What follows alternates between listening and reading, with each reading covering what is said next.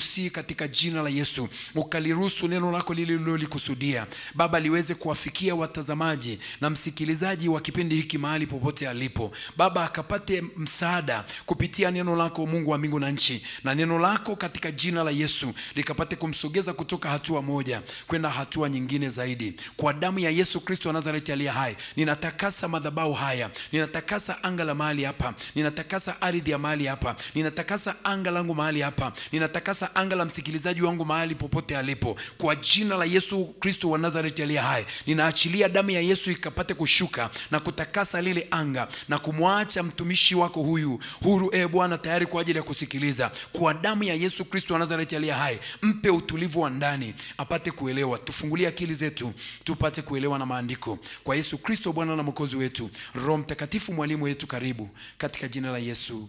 Amen.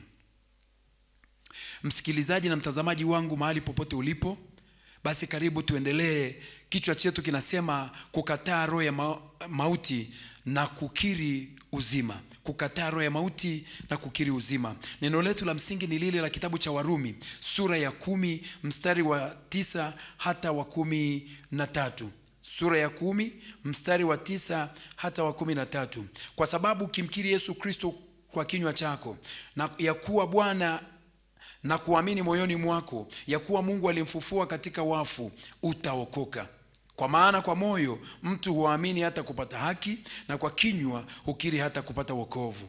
Kwa maana andiko la nena, kila amwaminie hata tahayarika. Kwa maana hakuna tofauti ya Myahudi na Myunani, maana yeye yule ni Bwana wa wote, mwenye utajiri kwa wote wamuitao. Kwa kuwa kila atakayeliitia jina la Bwana ataokoka. Mtazamaji wangu, tumekuwa tunatembea na kichwa hiki tangu siku ya Jumatatu, tukikaza na kujifunza juu ya umuhimu wa nguvu ya ukiri wa maneno kinywani mwako. Tukapita kwenye maandiko na tukaona namna ambavyo Mungu anasema kupitia kile kitabu cha Mithali sura ya 18 mstari wa 20 na 21, mauti na uzima huwa katika uwezo wa ulimi. Kwa hiyo unaweza kuona jinsi ambavyo kiungo cha ulimi kimepewa nguvu kubwa. Na tukapita maandiko tukaona katika kinywa unaweza kuachilia uzima, na katika kinywa unaweza kuachilia mauti. Na tukajifunza tukaona kwenye kitabu cha Kolosai sura ya 3 na mstari wa 16 na wa 17 kwamba Mungu anataka maneno ya Mungu, maana yake neno lake likae kwa wingi ndani yetu. Tulijifunza tukaona kwenye kitabu cha Injili ya Yohana sura ya 1 tukaona neno alitoka kwa Mungu, naye neno alikuwako kwa Mungu, naye neno alikuwako kwa Mungu. Na jana tukajifunza kwa hatua nyingine tukaona ya kwamba neno lilitumwa kutoka kwa Mungu, na neno lilikuja kama roho akashuka ndani ya tumbo la Mariamu, na akazaliwa mtu akiwa mtu kweli lakini Mungu kweli, akakaa kwetu nasi tukauona utukufu wa Mungu ndani yake. Tukauona utukufu wa Mungu ndani yake ukifunuliwa ndani yake, na sisi tukamuona Mungu kupitia yeye aliye neno, na akaishi kama mwanadamu. Lakini akaishi kama mwanadamu, na baada ya kuishi kutimiza kusudi la Mungu hapa duniani, Mungu alipitisha kusudi lake kwake kwamba aupatanishe ulimwengu, na ndipo alipopita msalabani, akaangikwa, akafa, akaimwaga damu, wakamsulubisha na akazikwa. Lakini siku ya 3 akafufuka, akapaa mbinguni na ameketi mkono wa kuume wa Mungu Baba. Kwa hiyo unaona neno alifanyika mwili, akakaa kwetu, tukauona utukufu. Neno la Mungu ulilolipokea lililoko ndani yako. Yesu amekuja kama neno, ameishi duniani akiwa neno, akiwa Mungu, akiwa mwanadamu kweli. Lakini alikuja duniani kama neno, akashuka ndani ya tumbo la Mariamu. Alikuja kama neno lililotumwa na Mungu kutoka mbinguni kwa kinywa cha malaika, akaingia ndani ya tumbo la Mariamu. Kwa hiyo unagundua ya kwamba tunapozungumza habari ya nguvu ya maneno ya Mungu kinywani mwako, maana yake tunazungumza habari za Mungu akiweko ndani yako. Tunazungumza habari za Yesu akiwa ndani yako. Kwenye kitabu cha Injili ya Yohana ni kuonyesha hapo kwamba Mungu alikuja kwako akiwa roho, akiwa neno, akiwa roho, akiwa neno, akiwa roho. Maana yake Yesu alikuja kama neno, lakini akaja akaja na nguvu zake, akaja na roho wa Mungu, akaja na mamlaka ya Mungu, akaja na Mungu Baba, wote wakiwa neno wakaingia ndani yako, wakakaa ndani yako. Hebu angalia kitabu cha Injili ya Yohana sura ya 6. Yohana 6 mstari mmoja, angalia mstari wa 63. Wa 63. Mstari wa 63 anasema, roho ndiyo itiayo uzima. Maana yake neno la Mungu lililokuja kwako. Roho ndiyo itiayo uzima, mwili haufai kitu. Maneno hayo niliyowaambia ni roho tena ni uzima. Yesu akizungumza na wanafunzi alikuwa anawafundisha, akijitambulisha yeye kama Mungu, akijitambulisha yeye kama neno, akijitambulisha kwao kama roho. Kwa hiyo anawaambia, neno hilo mnalolisikia ndio mimi, na mimi mnayenisikia ndiye roho. Kwa hiyo mwili haufai kitu. Maneno niliyowaambia ni roho tena ni uzima.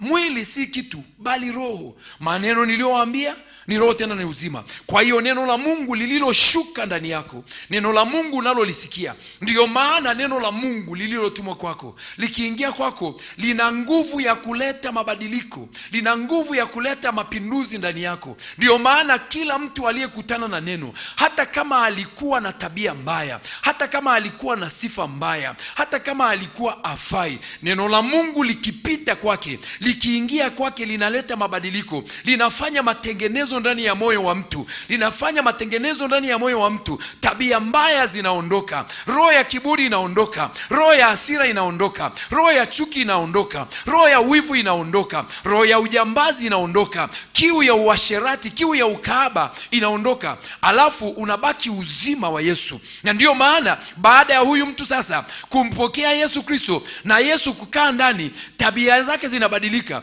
Alikuwa jambazi, alikuwa hawezi kuoga, alikuwa mchafu, alikuwa mtumia madawa ya kulevya, lakini baada ya kumpokea Yesu Kristo, badiliko linakuwepo ndani yake, badiliko linakuwepo ndani yake. Maisha yake yanabadilika, anaanza kuoga sasa, anaanza kujua kufua, anaanza kujua kupasi, anaanza kujua kujipaka mafuta, anaanza kujua kujipaka mafuta, anaanza kujua kuchana nywele. Nini kimetokea? Neno limepita ndani, na lilipopita ndani likatengeneza mabadiliko, likaleta mabadiliko, na mabadiliko ya ndani yanaleta matokeo huku nje. Mabadiliko yanayotendeka ndani yanaleta matokeo huku nje.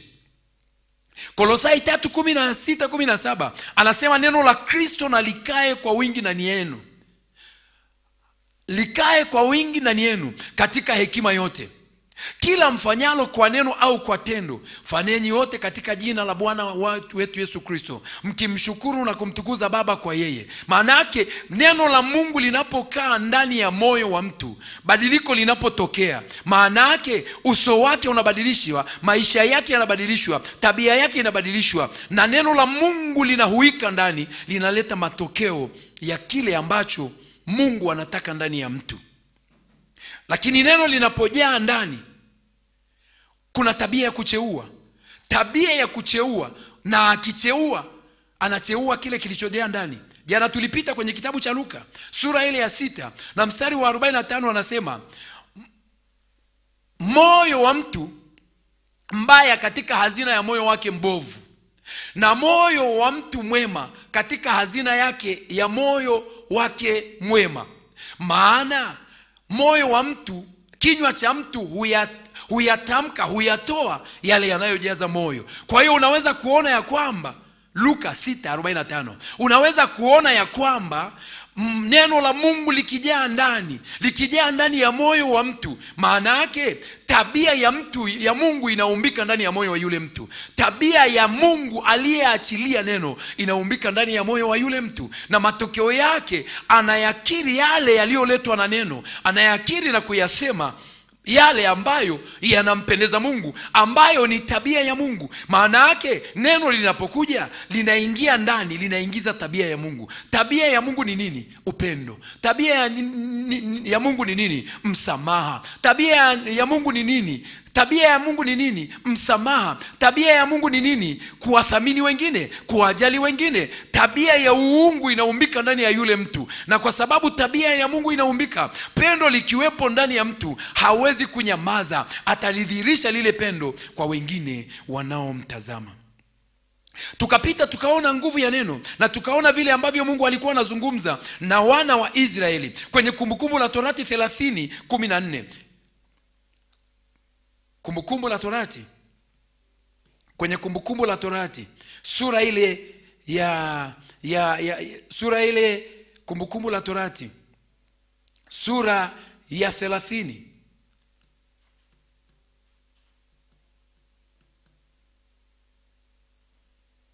Kumbukumbu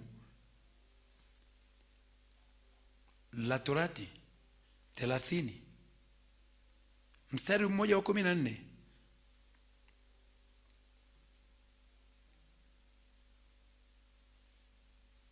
Kumbukumbu la Torati sura ya 30 mstari wa 14 anasema, lakini neno li karibu nawe sana, li katika kinywa chako na moyo wako upate kulifanya.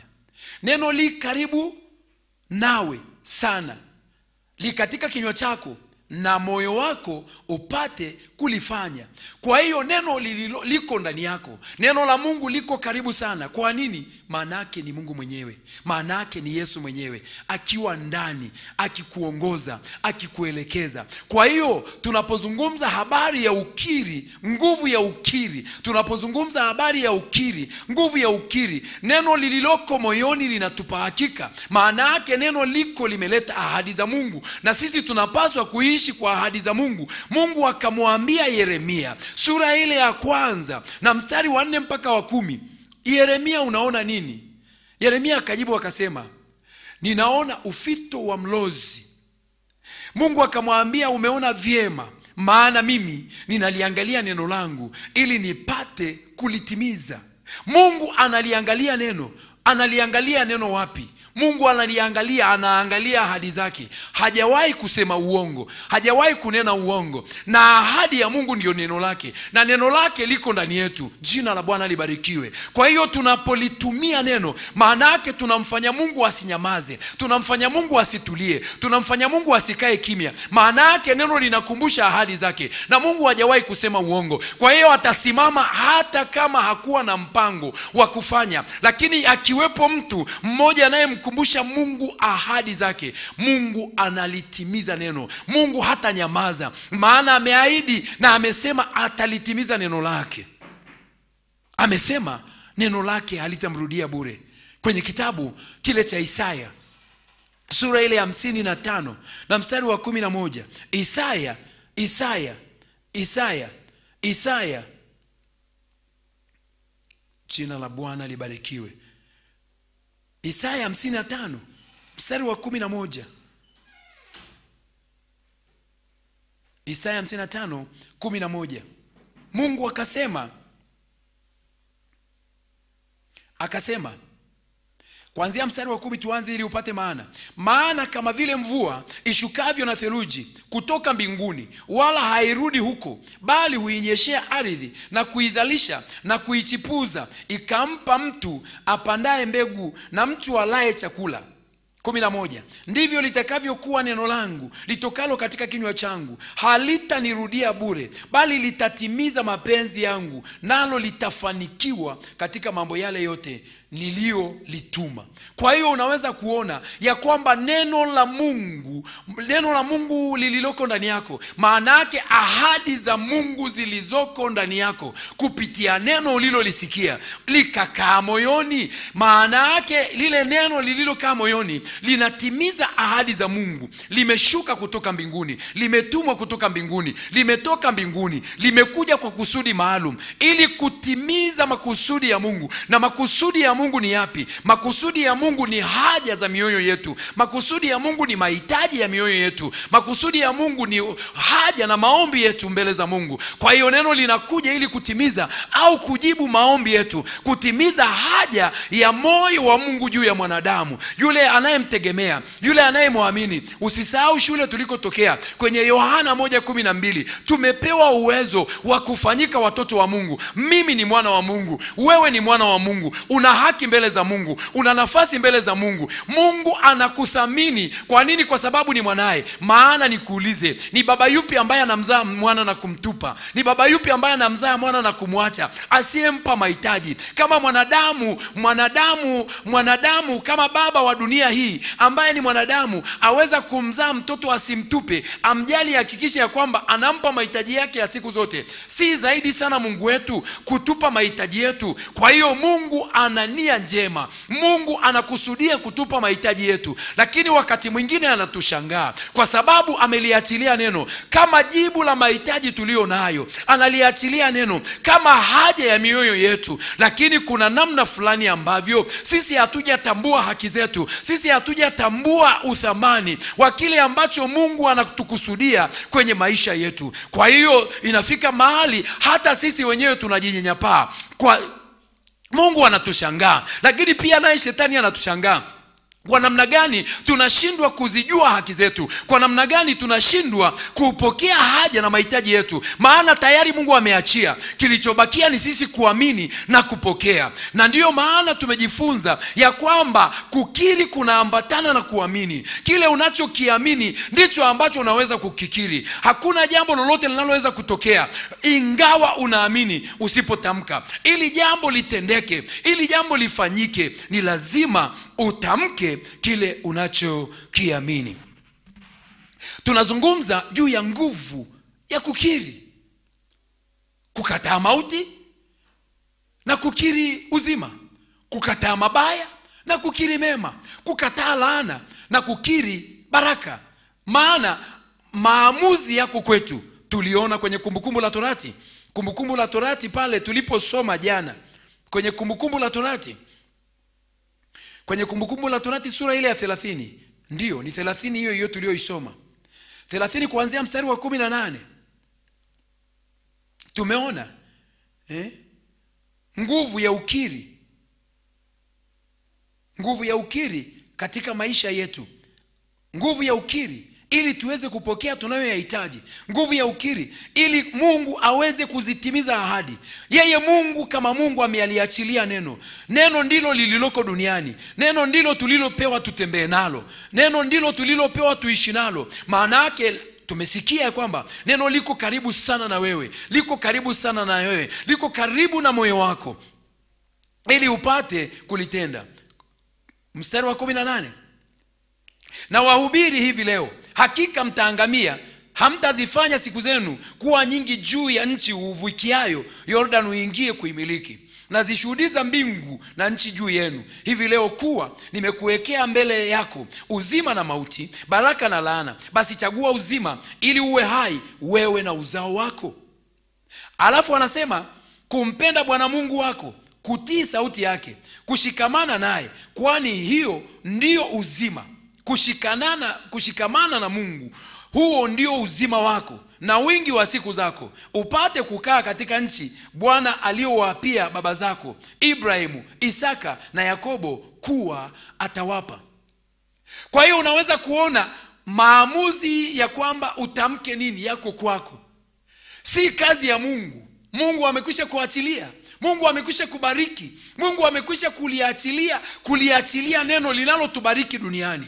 Mungu ameachilia baraka zote kupitia neno la Mungu tunalolisikia, lililokuja na ahadi katika maisha yetu, lililokuja kujibu maswali tulio nayo, lililokuja kutubariki katika maisha yetu, lililokuja kutupa haja zetu. Mungu alikwisha kuliachilia neno. Tumejifunza, tumeona ya kwamba neno ni Yesu mwenyewe. Kwa hiyo unapolipokea neno, maana yake unampokea Yesu. Unapolikiri neno, maana yake unakiri kile ambacho Yesu amefanya. Unakiri uzima katika maisha yako, unakiri kuinuliwa katika maisha yako. Na tumeona ya kwamba neno linapokuja kwako, linapoingia ndani, neno linakuwa roho. Maana yake anasema maneno mlioyasikia, ile Yohana 6:63, ni roho tena ni uzima. Kwa hiyo kama neno ni roho, maana yake lina tabia ya kuhuika, lina tabia ya kuona, lina tabia ya kuelewa, lina tabia ya kutenda. lina tabia ya kujitukuza, maana neno linapotumwa kwako linatumwa na nguvu za Mungu za kumdhihirisha Mungu, kumfunua Mungu alivyo.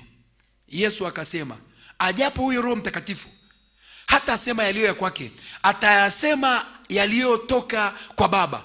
Atanitukuza mimi, ataishuhudia kweli. Jina la Bwana libarikiwe. Bwana Yesu asifiwe sana. Bwana Yesu asifiwe sana. Na tukatembea tukaona kwenye kitabu kile cha Yakobo sura ya 3 mstari wa 8. Yakobo sura ya 3 mstari wa 8. Mstari wa 8 mpaka Yakobo sura ya 3 mstari wa 8 mpaka wa 10. Yakobo sura ya 3 mstari wa 8 mpaka wa 10. Bali ulimi hakuna awezaye kuufuga, ni uovu usiotulia, umejaa sumu iletayo mauti. Kwa huo twamuhimidi Mungu Baba yetu, na kwa huo twawalaani wanadamu waliofanywa kwa mfano wa Mungu. Narudia hiyo. Kwa huo twamuhimidi Mungu Baba yetu, na kwa huo twawalaani wanadamu waliofanywa kwa mfano wa Mungu. Katika kinywa kile hutoka baraka. Katika kinywa kile hutoka baraka na laana. Ndugu zangu, haifai mambo haya kuwa hivyo. Je, chemichemi katika jicho moja hutoa maji matamu na maji machungu? Ndugu zangu, je, mtini waweza kuzaa zeituni, au mzabibu kuzaa tini? Kadhalika chemichemi haiwezi kutoa maji ya chumvi na maji matamu. Kwa hiyo unaona kitu anachosema. Ulimi hakuna ukisoma mstari wa 8, ulimi hakuna awezaye kuufuga, ni uovu usiotulia, umejaa sumu iletayo mauti. Ulimi hakuna awezaye kuufuga, ni uovu usiotulia, umejaa mauti. Lakini unaona hapo chini anasema, kwa huo twamuhimidi Mungu Baba yetu, na kwa huo twalaani wanadamu waliofanywa na Mungu. Kwa hiyo maamuzi ya kwamba ufanye nini, yaani utamke nini. Ulimi unaweza kutumika vizuri, ulimi unaweza kutumika vibaya. Mungu anatutahadharisha kwamba katika ulimi huo unaweza kutoa maji matamu, unaweza kutoa mambo mema na mambo mabaya kwa wakati huo huo. Ni lazima ufanye maamuzi. Ifike mahali ufanye maamuzi. Ujue unatamka nini. Kinywa chako kinaachia nini? Kinywa chako kinakiri nini? Kinywa chako kinatamka nini? Unasema ninasema nini? Inawezekana kabisa hata wakati huu ninapozungumza na wewe unapita mahali pagumu sana, na mazingira yaliyokuzunguka ni magumu. Unaona mahali ulipo pamekupelekea kukata tamaa, pamekupelekea kuchoka kabisa. Unaona kama vile Mungu hayupo. Nataka nikutie moyo jioni ya leo. Mazingira yaliyokuzunguka yasikuogopeshe. Mazingira yaliyokuzunguka hayawezi kumbadilisha Mungu Baba kwamba si Mungu. Mazingira yaliyokuzunguka yanasubiria wewe unasema nini, yanakusubiria wewe ufanye nini, utamke nini. Kile utakachokitamka kinaweza kubadilisha mazingira hayo. Jioni ya leo tamka, badilika, tamka ahadi za Mungu. Semesha mazingira yaliyo magumu yaliyokuzunguka. Semesha mazingira ya ugonjwa uliokaa nao kwa miaka mingi. Semesha mazingira ya umasikini uliokaa nayo kwa miaka mingi. Semesha hayo mazingira ya umasikini. Sema na huo maskini. Tangazia umasikini ahadi za Mungu. Elezea huo umasikini ya kwamba hata katikati hapo wewe ni mwana wa Mungu, na Mungu wako hawezi kubadilika. Yeye Mungu ndiye Mungu wa baraka, na anaweza kukubariki. Kiri ahadi za Mungu katika maisha yako. Utaona yale mazingira yanaanza kubadilika. Utaanza kubadilika ndani ya moyo wako. Utaanza kubadilika unavyoona. Utaanza kubadilika unavyofikiri, na matokeo yake yale mazingira yatasikia na hali itabadilika. Inawezekana unapita katika eneo gumu sana. Inawezekana kuna ugonjwa umekutesa sana. Semesha huo ugonjwa. Zungumza na huo ugonjwa. Uelezee ahadi za Mungu. Elezea jinsi ambavyo Mungu wako ni Mungu mkuu. Elezea jinsi ambavyo Mungu wako ni Mungu asiyeshindwa. Muelezee ukuu wa Mungu wako. Anza kuamini moyoni. Anza kutamka unayoamini. Kiri unayoyaamini. Semesha na utaona badiliko katika maisha yako. Tulipita tukazungumza juu ya nguvu ya ukiri. tukapita vipengele vinne. Cha kwanza tukasema ukiri unaleta uhalisi wa neno la Mungu. Cha pili tukasema unakuwa na msingi wa imani iliyo hai. Cha tatu tukasema unaleta kutamalaki, maana yake mazingira ya imani iliyoko ndani yako. Jumlisha ukiri wa kinywa chako kunakupa uhakika wa kumiliki ahadi za Mungu. Kunakupa uhakika wa kumiliki utajiri na ufalme ndani ya nyumba ya Mungu wako. Kitu cha nne, unaleta afya katika maisha yako, katika mwili wako, katika maisha yako, katika mazingira yanayokuzunguka. Tunapozungumza afya, maana yake amani, maana yake shwari kuu katika maisha yako, shwari kuu katika mazingira yanayokuzunguka. Unapokea shwari kuu katika kila unalolifanya. Kipengele cha nne tukasema ulimi wa mwenye haki unakuwa ni dawa. Kwa hiyo ukiri wako unatengeneza dawa.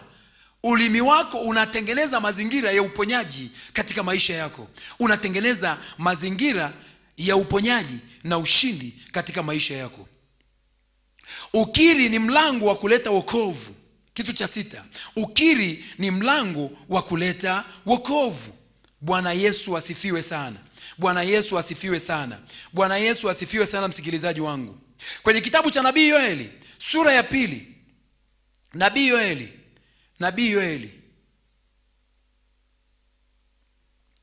Yoeli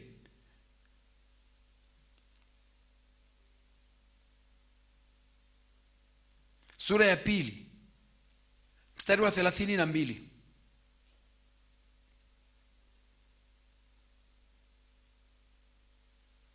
Nabii Yoeli sura ya 2 mstari wa 32. Anasema, na itakuwa ya kwamba mtu awaye yote atakayeliita jina la Bwana ataponywa. Kwa kuwa katika mlima Sayuni na katika Yerusalemu watakuwako watu watakaookoka, kama Bwana alivyosema, na katika mabaki ya hao awaitao Bwana. Nazungumza hapa, unaona kwamba atakayeliitia jina la Bwana, atakayeliitia jina la Bwana, atakayemuita Bwana. Unamuita Bwana kupitia ahadi zake. Unakiri maneno ya Mungu moyoni mwako, unaamini na kuyatamka kinywani mwako, alafu unapokea wokovu, kama tulivyopita kwenye Warumi ile. Ukilinda kinywa chako umelinda nafsi yako. Mithali 13:3. Mithali 13 na mstari wa 3. Ukilinda kinywa chako umelinda na moyo wako. Mithali 13 mstari wa 3. Ukilinda kinywa chako umelinda na nafsi yako isinajisike, nafsi yako isichafuke, nafsi yako isiharibike. Mithali 13:3 anasema, yeye alindaye kinywa chake hulinda nafsi yake, bali afunuaye midomo yake atapata uharibifu. Maana yake anazungumza, hajakwambia usifunue, lakini anasema ufunue kinywa kwa hekima. Usisahau kule tulikotoka, neno la Kristo na likae kwa wingi ndani yenu katika hekima yote, na yoyote myafanyayo yafanyani yote katika jina la Bwana wetu Yesu Kristo, huku mkimshukuru Baba kwa yeye. Kwa hiyo yeye alindaye kinywa chake hulinda nafsi yake, bali afunuaye midomo yake atapata uharibifu. Usifungue ovyo, usiseme ovyo, usiyaseme yasiyofaa. Sema yale ambayo Mungu anataka uyaseme. Maana yake usiseme nje na neno la Mungu, ndio kusema ovyo. Maana yake ndio kusema ovyo, unajifananisha na watu wengine wakati haufanani, wakati umekwisha kutofautishwa. Fahamu zako zimebadilishwa, utu wako umebadilishwa, nafsi yako imebadilishwa. Unapaswa kusema kama Mungu anavyotaka, maana wewe ni mwana wa Mungu. Sema kama mwana wa Mungu, amuru kama mwana wa Mungu, omba kama mwana wa Mungu, shauri kama mwana wa Mungu. Acha wamuone Mungu wako, Mungu aliye hai. Isaya, kwenye kitabu cha nabii Isaya sura ile ya 28, Isaya 28, Isaya 28, Isaya 28, Isaya 28 mstari ule wa 18. Isaya 28 mstari wa 18. Anasema na agano lenu mlilo agana na mauti litabatilika. Manake mapatano, agano ni mapatano, agano ni makubaliano. Yumkini kuna makubaliano uliokubaliana na dunia. Yumkini kuna makubaliano uliokubaliana na wasio muamini Mungu wako. Yumkini kuna makubaliano mliokubaliano ambayo yamebatilisha imani yako, yameharibu tabia njema, yamekubadilisha imani, yamebadilisha nguvu ya neno la Mungu ndani yako. Hilo ni agano ambalo mmeagana. Anasema litabatilika. Na agano lenu mlilo agana na mauti litabatilika. Tena mapatano yenu mliopatana na kuzimu hayatasimama. Pigo lifurikapo litakapopita, ndipo ninyi mtakapokanyagwa nalo. Nataka uone maagano yanaweza kubadilika. Kinachoweza kubadilisha maagano ni nini? Hakuna agano nje na maneno. Iwe ni maneno ya kutamka au maneno ya kuandika. Lakini maneno ya kutamka yana roho na maneno ya kuandika yana roho. Kwa nini? Kwa sababu unapoandika unaandika mawazo yako. Mawazo yametoka wapi? Mawazo yametoka ndani ya moyo. Kwa hivyo unapotamka yakaandikwa, umeingia agano. Lakini unapotamka moja kwa moja kwa kutamka kwa midomo, yakasikilizwa yakachukuliwa, umeingia agano. Okay. Sasa tumeona ya kwamba agano ni makubaliano. Maneno mliokubaliano, maneno mliokubaliana yaliyokuingiza kwenye maagano. Maneno mliokubaliana, mliopatana au mapatano yenu mliopatana na watu wabaya. Na watu wabaya yanaweza kubatilika. Manake uliwahi kusema vibaya, unaweza kubadilisha. Uliwahi kutamka vibaya, unaweza kubadilisha. Yanaweza kubadilika hayo maneno. Yanaweza kubatilishwa. Ukijitambua, ukaenda mbele za Mungu kwa toba, ukamwambia Mungu, ninatubu kwa ajili ya maneno ya midomo yangu, maana nilizungumza pasipo hekima, sikufikiri. Mungu, ninatubu. Ukishatubu, Mungu anasamehe. Alafu unaachilia damu ya Yesu kufuta maneno hayo uliyoyatamka. Alafu unaweka maneno kwa upya. Maana yake unakiri kwa upya. Unamkiri sasa Yesu katika maisha yako. Alafu unakiri ahadi za Mungu katika maisha yako. Alafu unatamkia ahadi za Mungu. Iwe ni eneo, iwe ni nyumba, iwe ni kiwanja, iwe ni biashara, iwe ni ndoa, iwe ni watoto. Unafuta maneno mabaya, unaondoa maneno mabaya. Alafu unakiri ahadi za Mungu. Alafu unawatamkia wale watoto ahadi za Mungu. Kwa hiyo agano linaweza kubadilishwa. Haijalishi wamesemaje. Inawezekana hukusema wewe, lakini babu yako alisema. Inawezekana hukusema wewe, lakini baba yako amesema. Na inawezekana amesema na hayuko. Wao wamesema. Kumbuka hivi ya kwamba wao wametamka maneno. Babu ametamka, amekufa.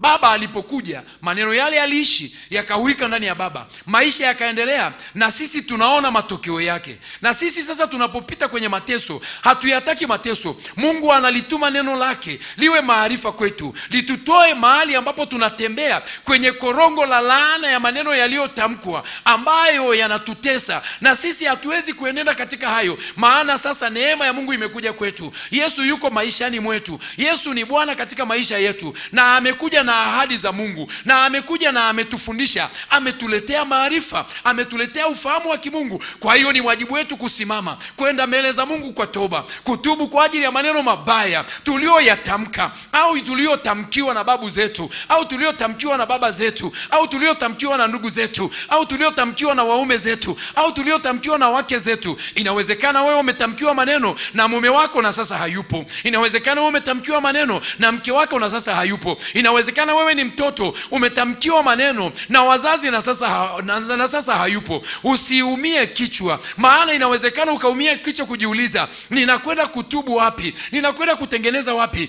Sasa nimeokoka, nitafanyaje nitokane na laana hiyo ya baba au ya mama? Sikiliza, njia ni hii. Nenda mbele za Mungu kwa ujasiri katika damu ya Yesu. Shuka mbele za Mungu, mwambie Yesu, ninakuja mbele zako, na nyenyekea katika damu yako iliyoimwaga pale msalabani. Ninatubu kwa ajili ya uovu wa baba yangu, ninatubu kwa ajili ya uovu wa mama yangu, ninatubu kwa ajili ya uovu wa wazazi wangu, au kwa ajili ya mume wangu, au kwa ajili ya mke wangu, au kwa ajili ya kwa ajili ya mwajiri wangu. Inawezekana mwajiri ndiye aliyekutamkia maneno mabaya. Inawezekana ni mtu mshea wako uliyekuwa unafanya naye biashara, baada ya kuachana kwamba yumkini mmekaa katika biashara mkatengana, na akatamka maneno mabaya au maneno magumu ya kwamba hautafanikiwa, nenda maana hautafanikiwa. Nataka nikuambie, una nafasi ya kwenda mbele za Mungu kutangua hayo maneno. Yeye ndiye aliyekufa, lakini maneno hayajafa. Na kama maneno hayajafa, una nafasi ya kwenda mbele za Mungu ili utubu mbele za Mungu katika damu ya Yesu. Umwambie Yesu, ninatubu kwa ajili ya maneno mabaya niliyotamkiwa, kwa ajili ya maneno mabaya yaliyotamkwa kwa ajili ya biashara yangu, maneno mabaya yaliyotamkwa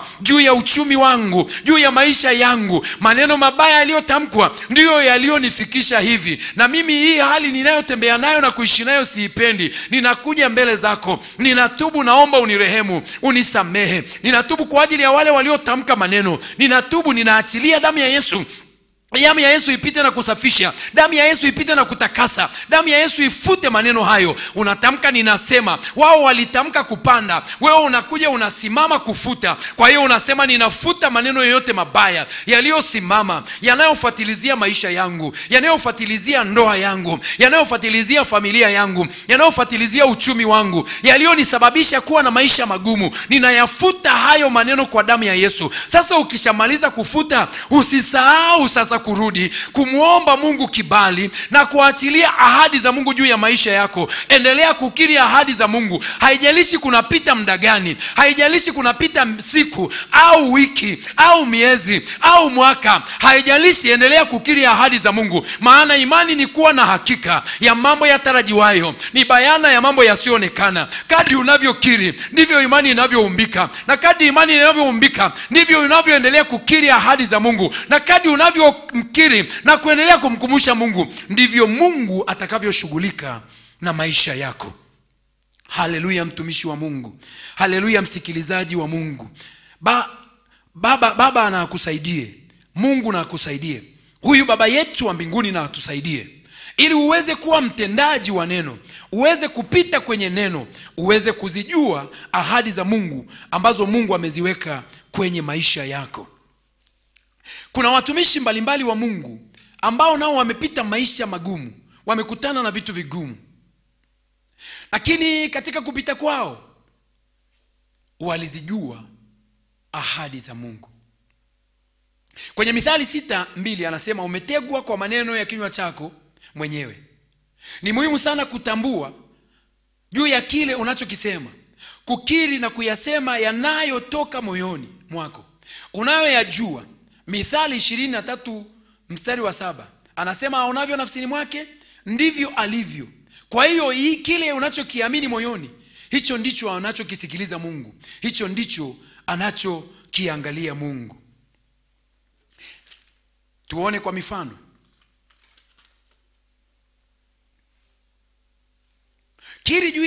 Kiri nguvu ya Mungu juu ya tatizo lako, kama nilivyokuambia. Kiri nguvu ya Mungu juu ya tatizo.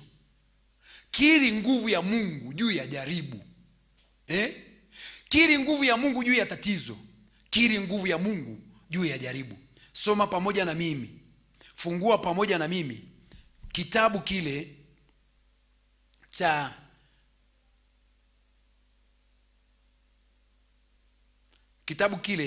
cha Samueli ya kwanza. Samueli ya kwanza sura ya 17. Samueli ya kwanza sura ya 17 mstari wa 45 hata 47.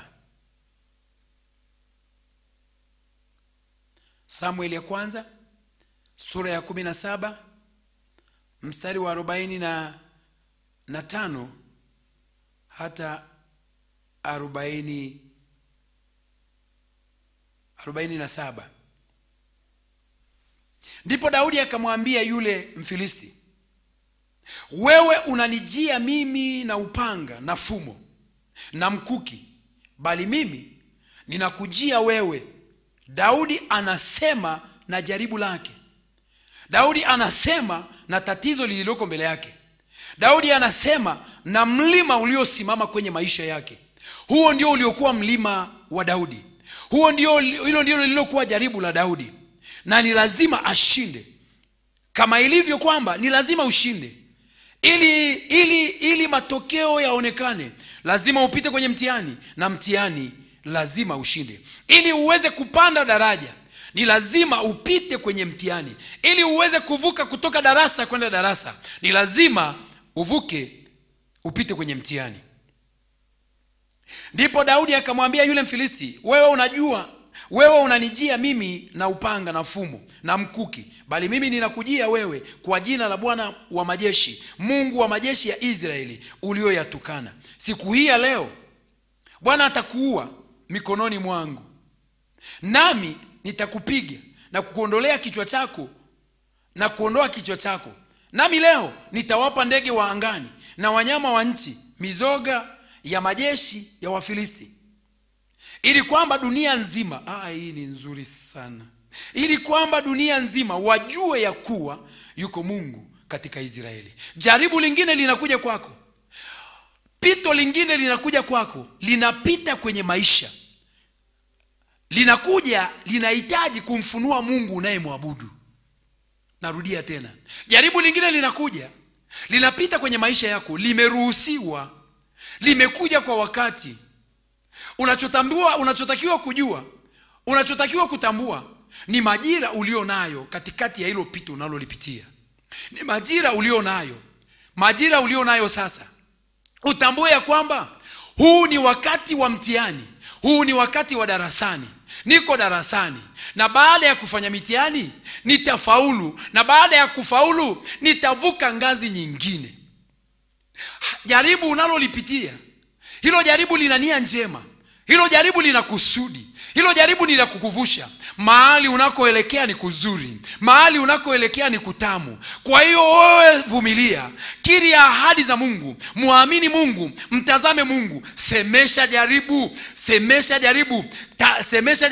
elezea jaribu juu ya ahadi za Mungu ulizo nazo kwake. Elezea jaribu ahadi za Mungu kwenye maisha yako juu ya jaribu hilo. Mwambie Mungu, liambie jaribu, hata kama ninapita, hata kama hapa ni pagumu, nasema na wewe jaribu ya kwamba yuko Mungu aliye mkuu kuliko jaribu. Yuko Mungu aliye mkuu kuliko pito. Yuko Mungu aliye mkuu kuliko ugonjwa. Yuko Mungu aliye mkuu kuliko umaskini. Hata kama nimelala njaa leo, ninajua ya kwamba huyu Mungu hata niacha. Kesho nitaamka, nitakula chakula. Hata kama leo nimelala sina hata shilingi moja, kesho nitaamka, Mungu atafanya njia pasipo na njia.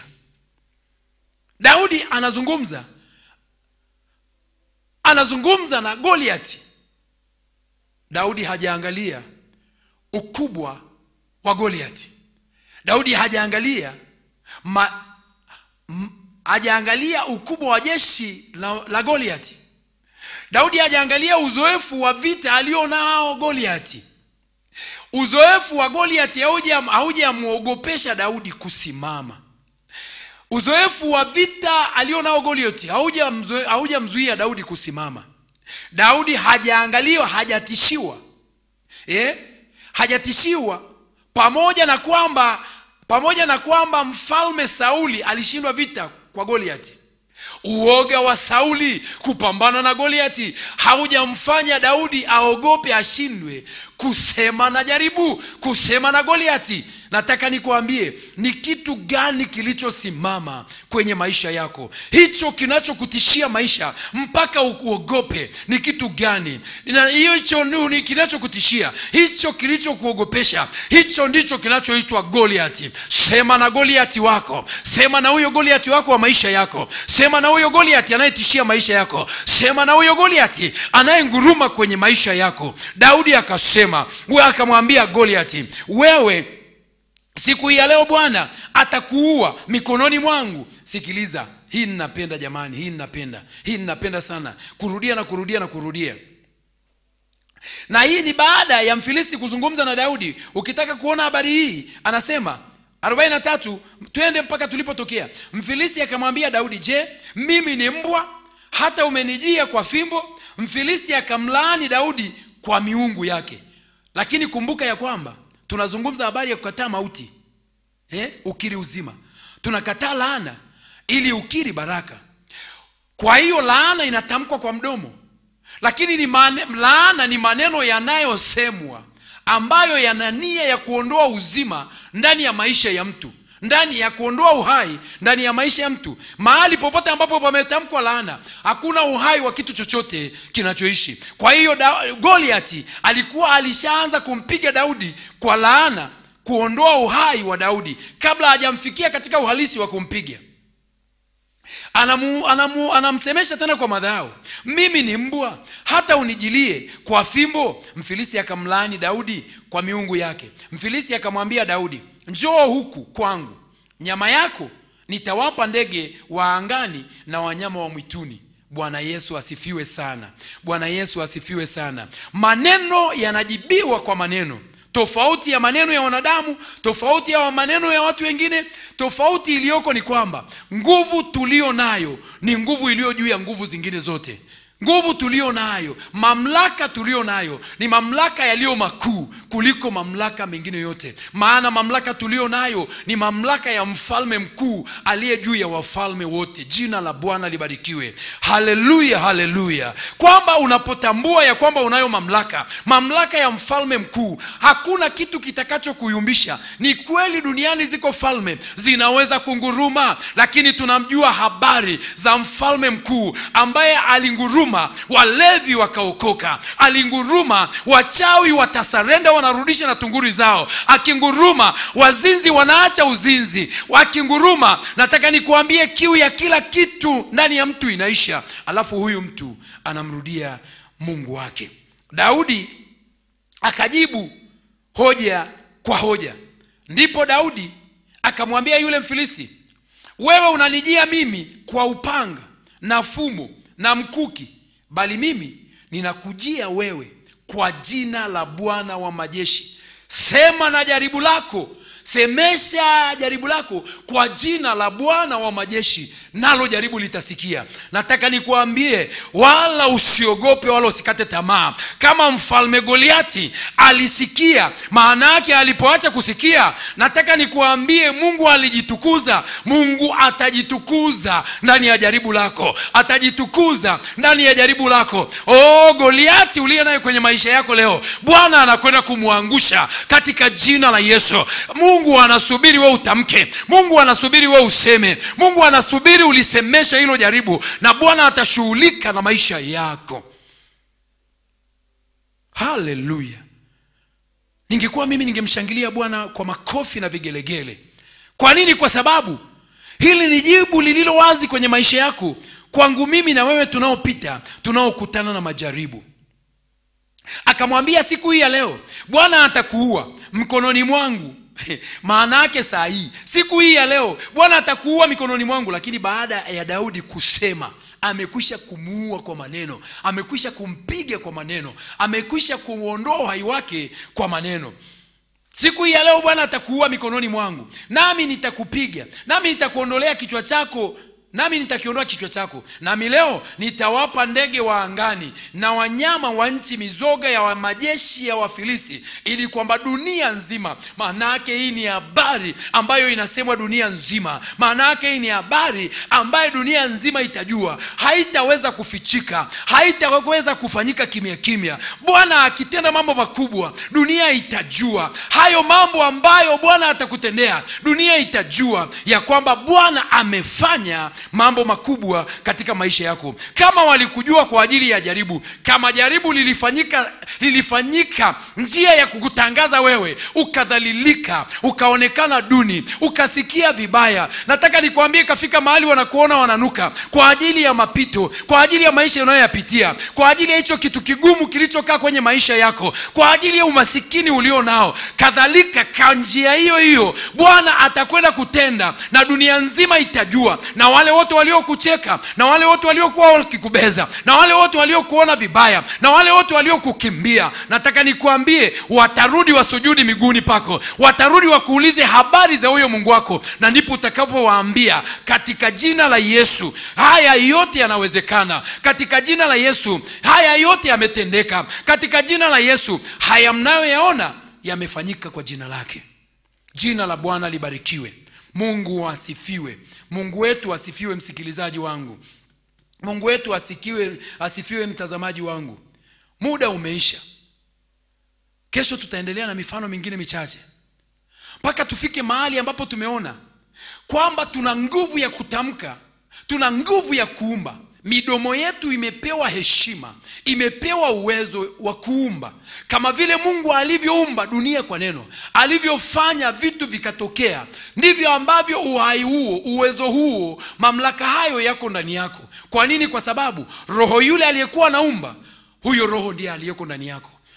Yohana 6:63, maneno niwaambiayo ni roho tena ni uzima. Baba, katika jina la Yesu, ninakushukuru kwa ajili ya mtazamaji huyu. Ninakushukuru kwa sababu yumkini Mungu wa mbingu na nchi, yuko mtu mmoja unayesema naye, yuko mtu mmoja anayenielewa, yuko mtu mmoja anayesikia ujumbe huu. Amefika mahali amechoka, amefika mahali wamemdharau, wamembeza, amekosa heshima, ameonekana ni kitu hafai kwa sababu tu ya mtihani anaopitia. Hawakujua ya kwamba huo ni mtihani, na mtihani umetoka kwako. Na kwa kawaida wewe ni mwalimu. Wewe mwalimu ukitoa mtihani, utarudi usahihishe mtihani na kumpa mwanafunzi maksi. Hawajui ya kwamba kuna kuja saa ya maksi. Hawajui ya kwamba kuna kuja saa ya kuvuka daraja, kutoka daraja moja kwenda daraja lingine. Hawajui ya kwamba kuna saa ya kutoka darasa kwenda darasa lingine, na hawezi kuvuka mtu mpaka amefaulu. Mungu, ninakushukuru. Ninachokuomba juu ya mtu huyu katika jina la Yesu anayepitia jaribu, Baba, muimarishe, mtie nguvu, mpe neema ya kuvuka kwenye jaribu hilo. Mungu uliye mtakatifu, afanye mtihani yake salama, afanye mtihani wake vyema Bwana. Mungu uliye mtakatifu, katika jina la Yesu Kristo wa Nazareti aliye hai, uvumilivu wako Bwana uwepo ndani yake. Kwa damu ya Yesu Kristo, neema yako iwepo ndani yake, ikimsaidia Bwana kupita katika mtihani huo, kupita katika jaribu hilo Bwana. Kwa jina la Yesu Kristo wa Nazareti aliye hai, afanye mtihani mpaka afaulu, na atakapofaulu Bwana, Baba, darasa linamngojea, darasa linamngojea kwamba Bwana unamvusha daraja, kutoka daraja moja kwenda daraja lingine, kutoka hatua kwenda hatua. Mungu unampa upya kwa jina la Yesu, unampa majira mapya kwa jina la Yesu, kwa damu ya Yesu Kristo wa Nazareti aliye hai, majira ya kukudhihirisha wewe, ili upate kujulikana ya kwamba wewe ndio uliyempitisha, na wewe ndio uliyemvusha, na wewe ndio uliyemuinua, katika jina la Yesu Kristo wa Nazareti aliye hai. Baba, ninamfunika na kumficha ndani ya ziwa la damu na moto kwa jina la Yesu Kristo wa Nazareti aliye hai. Muinulie watu wa kumtia moyo kwa damu ya Yesu Kristo wa Nazareti aliye hai. Muinulie marafiki wazuri kwa jina la Yesu. Na kataa marafiki wataabishaji kwenye maisha yake, hao wanaomkatisha tamaa, wenye nia kumrudisha nyuma, kwa damu ya Yesu Kristo, wakimhubiri kurudi nyuma, Bwana wa uzima, wakimsadikisha ya kwamba wanampenda au kumuonea huruma, kumbe Bwana wanamuondoa kwenye kusudi, katika jina la Yesu wa Nazareti aliye hai.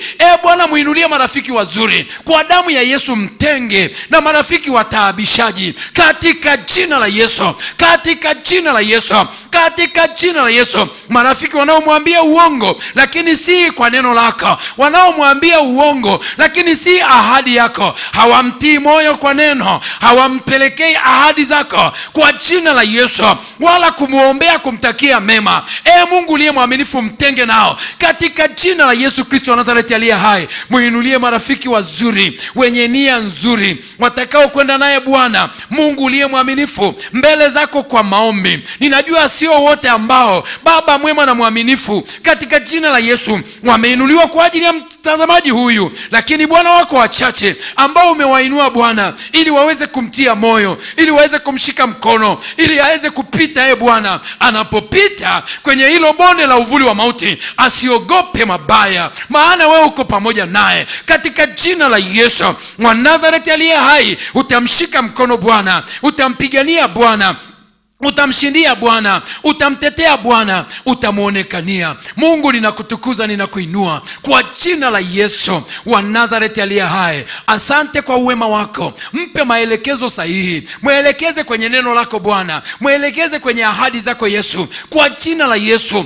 Baba, sema naye waziwazi, fungua masikio yake ya ndani apate kuisikia sauti yako Bwana, na sauti yako imvushe Bwana, avuke kutokea ndani. Maana yake Bwana akuone. Mungu uliye mwaminifu, kwa damu ya Yesu Kristo pito lake liishe likiwa ndani, ili linapotoka nje iwe ni madhihirisho ya kile kilichotendeka ndani, katika jina la Yesu. Kwa ajili ya utukufu wa jina lako, sifa, heshima, utukufu tunazirudisha kwako. Asante kwa uaminifu wako, katika jina la Yesu Kristo Bwana na Mwokozi wetu. Namfunika kila mmoja kwa damu ya Yesu Kristo, damu ya thamani, katika jina la Yesu, amen. Mtazamaji wangu, Mungu akubariki sana. Mungu akuinue, Mungu akutunze. Mungu akupe neema ya kuvuka kama unavuka, kama unapita. Mungu akupe neema ya kuvuka, na Mungu akuinulie marafiki wazuri wasio wataabishaji. Umebarikiwa na neno hili, una sadaka yako, mtolee Mungu kwa namba zinazopita hapo chini ya skrini yako. Na Mungu wa mbinguni akubariki. Endelea kutuombea, ombea kipindi hiki, ombea huduma hii. Ubarikiwe na Mungu. Amen.